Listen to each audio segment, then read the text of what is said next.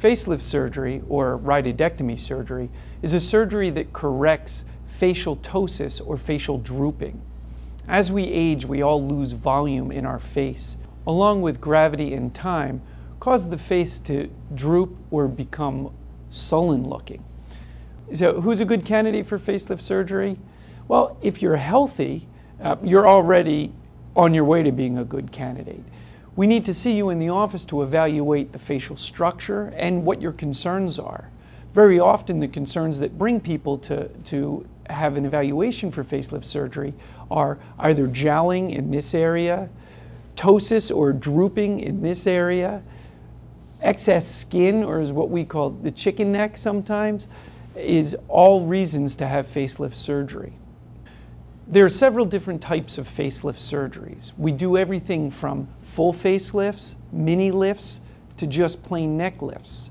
The difference is how aggressive and how much correction is needed.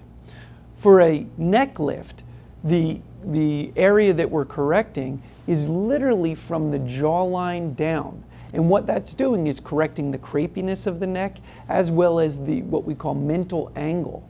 So this submental region from the chin down to the mid-neck is called the submentum. And very often as we age, that area changes.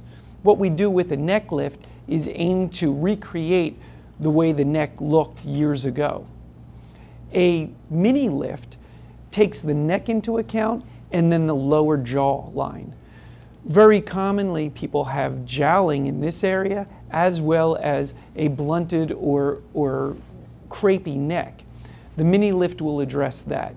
And then a full facelift would address both the neck, the jowline, as well as part of the mid-face. And what we're doing with a full facelift is really repositioning the entire face. We're bringing the cheeks back up, we're bringing the jawline back into a crisp and sharp jawline, and then we're getting rid of the crepiness of the neck as well as reconstructing the submental angle.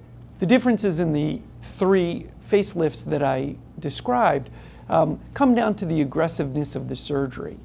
There are also different techniques that we use for all three of these procedures. The neck lift very often is done with just a small incision from the front of the ear, goes around the ear and into the hairline here. A mini lift, the extension of that incision would be up to this thing, which is called the tragus. And then a full facelift, the incision comes all the way up to the hairline up here, back down, around, and into the hairline. The beauty of these procedures is, if done correctly, the incision lines are virtually invisible for all three of them.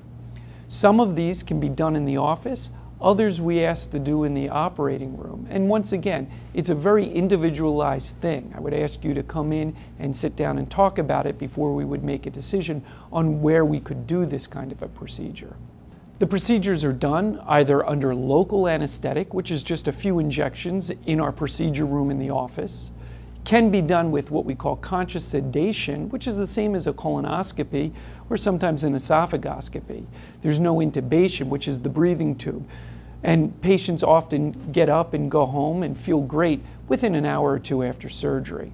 We also do some of these procedures under full general anesthesia, as some people do prefer that. After your surgery, I'll see you the next day in the office. You'll have a special dressing or head wrap that we put on the day of surgery. The next day, you'll come in, you'll see the office staff and myself, and we'll take the dressing down. We'll check all the incision lines and make sure that everything's healing and looking great. After the surgery, what you can expect is a little bit of facial swelling. Everybody's different. Some people swell a little bit more than others. Some people bruise a little bit. So, taking the norm into consideration, most people have roughly about a week of swelling. The swelling can extend in all of the operative field and also down into the neck. Sometimes there's also bruising. Generally that's very mild though. Usually within a week to 2 weeks, most of the swelling and bruising is gone. That doesn't mean all of it's gone, but most of it's gone. Enough of the bruising is gone within 2 weeks that you can return to work and normal activity. Sometimes the bruising will stay a little bit longer, but we can usually cover that up with a little makeup. Depending on the type of surgery that we do, whether it's the facelift, the mini lift, or the neck lift, the recovery times are a little bit different. For the neck lift or for the mini lift, there's a shortened healing time. And usually within 7 to 10 days, patients are back at work, back in normal daily activities, and really nobody is any the wiser that you had any surgery. A full facelift is a little bit longer. That usually is somewhere between 10 and 14 days. Usually I tell patients that if they really don't want anybody to know what they've done, 10 to 14 days and they're back to work and nobody has any idea.